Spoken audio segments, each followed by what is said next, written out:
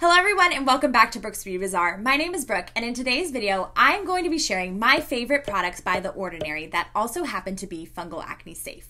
Roll the footage.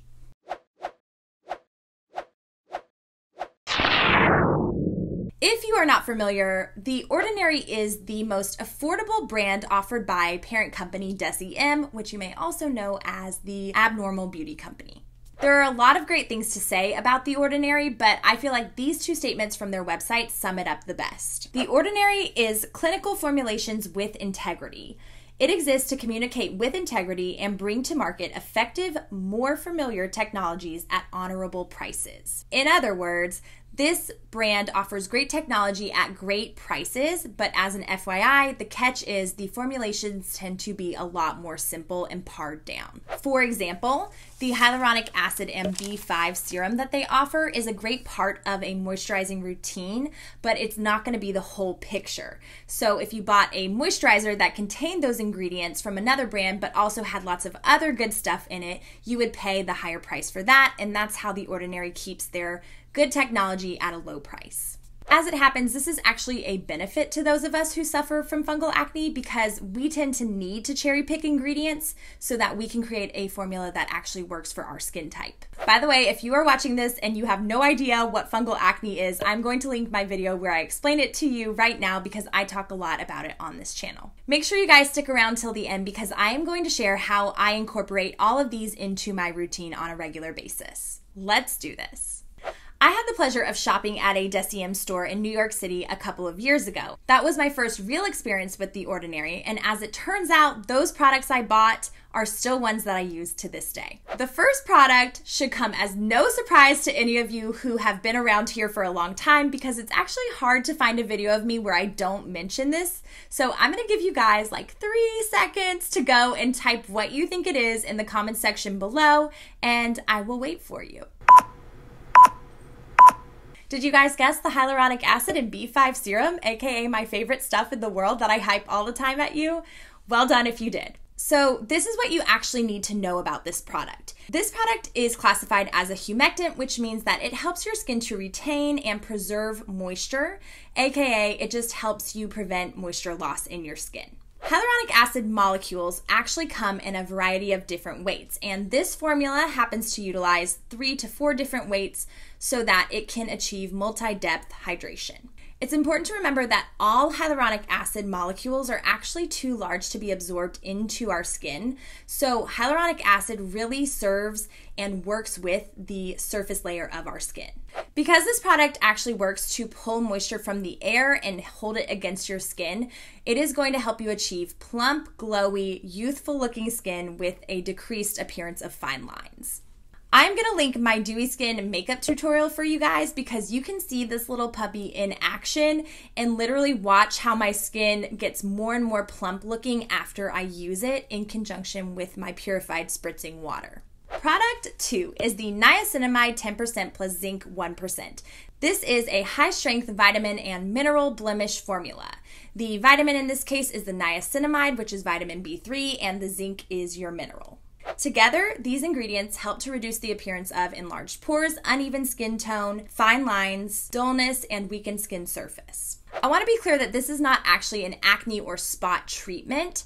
Instead, this stuff really works to revitalize and heal your skin post-acne. I regularly use this because this is one of those products that I have seen such an impact from. I have had acne for so long in my life, and I'm sure you guys can relate when I say my pores are in no way, shape, or form small and refined. They are always enlarged, and really there's not a lot you can do about your pore size, but keeping your pores really clear and free of congestion actually does do a lot towards their appearance, and this product is the one that helps me do that. I even theorize that that's why my skin tolerates the CeraVe moisturizing cream so well. Even though that's a body cream and it's very rich, I can use it on my face all the time because this kind of will help with any congestion that it might cause. And one final note on this is that if you are using a vitamin C in your routine regularly, do not use it in conjunction with niacinamide because it will compromise the integrity of the vitamin C. Therefore, if you want to use both, just use, I would recommend vitamin C in the morning under your sunscreen and niacinamide at night while you're sleeping. The third product is the Resveratrol 3% plus Ferulic acid 3%. I say both of those words so weird and so much different than the first time that I pronounced them. However, this is a high potency antioxidant. Now, antioxidants are really good for your skin and they work to fight against the environmental stressors and UV damage, things like that. Specifically in this formulation, the ferulic acid is going to boost the effectiveness of other antioxidant ingredients. It reduces the formation of fine line spots and wrinkles, and I've even seen a lot of evidence that it is anti-inflammatory, so a lot of people say that it's good for people suffering from acne for that reason. Resveratrol is going to fight the signs of aging, protect your skin, and it'll also help to improve your skin's appearance, so think smoother texture to your skin and reduced redness. So on The Ordinary's website, they mention using this in conjunction with one of their vitamin C suspensions. I personally do not have any of their vitamin C suspensions, so that's not usually how I use it. I had started just using it alone, and then I have experimented with a different type of vitamin C, and I'm probably going to make a whole video on that. But in the meantime, I just want to point out, this product is not going to be one for those of you who are still in the process of clearing your fungal acne or your acne in any way. This is going to be for you who have gotten past that acne, you have a good system in place, and you're trying to get more into that anti-aging range. So if you are looking for something like that, highly recommend. Otherwise, you might just want to skip this one for the time being.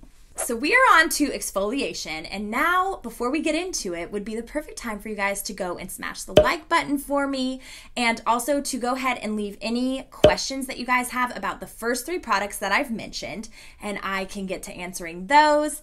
And now we're going to move forward on to the lactic acid 5% plus hyaluronic acid, or the lactic acid 10% plus HA. Now, I have a brand new one of these here. It's got this kind of like light orangey color to it, so it's a little more interesting to look at for sure. And if you guys don't know, lactic acid is an alpha hydroxy acid, which helps with chemical exfoliation on your skin.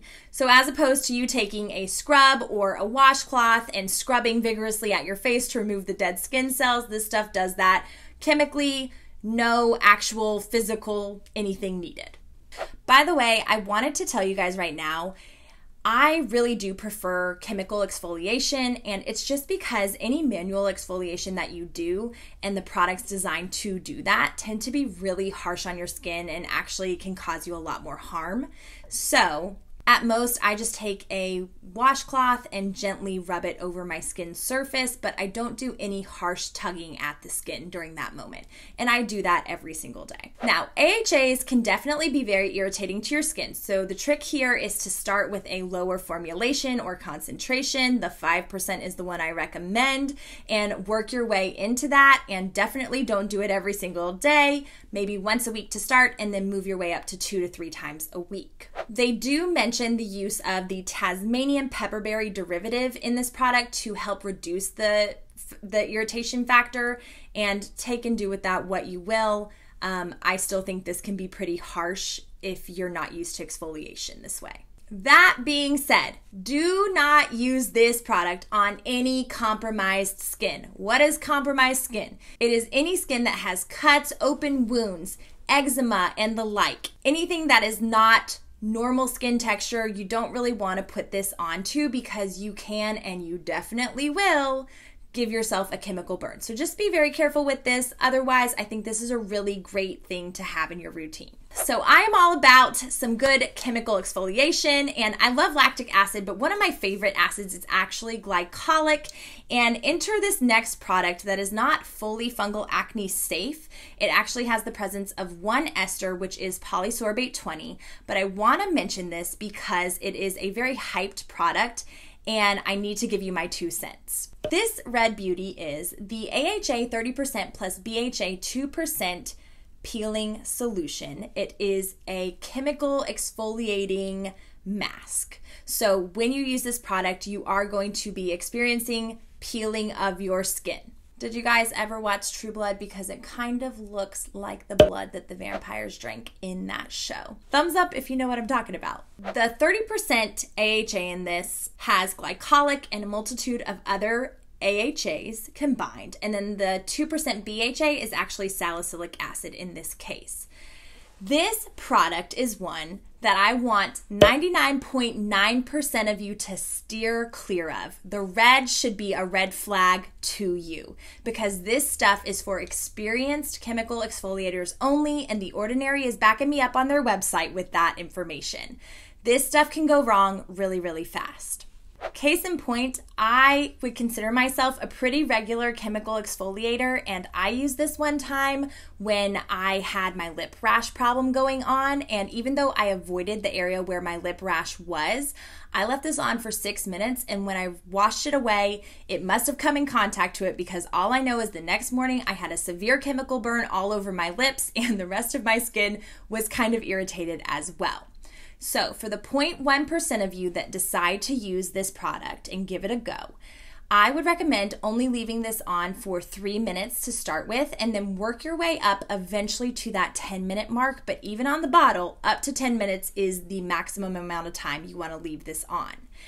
The reason why I would say the 0.1% of you who might suffer from fungal acne as well can use this product is because it does have that polysorbate 20 in it, which is an ester, but because it has the presence of the BHA, salicylic acid, that salicylic acid will work against the ester and can kind of be an antifungal and maybe kind of cancel each other out, leaving the benefit of that 30% AHA to do all the good things to your skin. I'm not saying this is a guarantee that you can use it if you have fungal acne. I'm just saying it's something that you could potentially use if you feel okay about it. Now for the fun part, how do we incorporate each of these items into our routine? Let me enlighten you guys.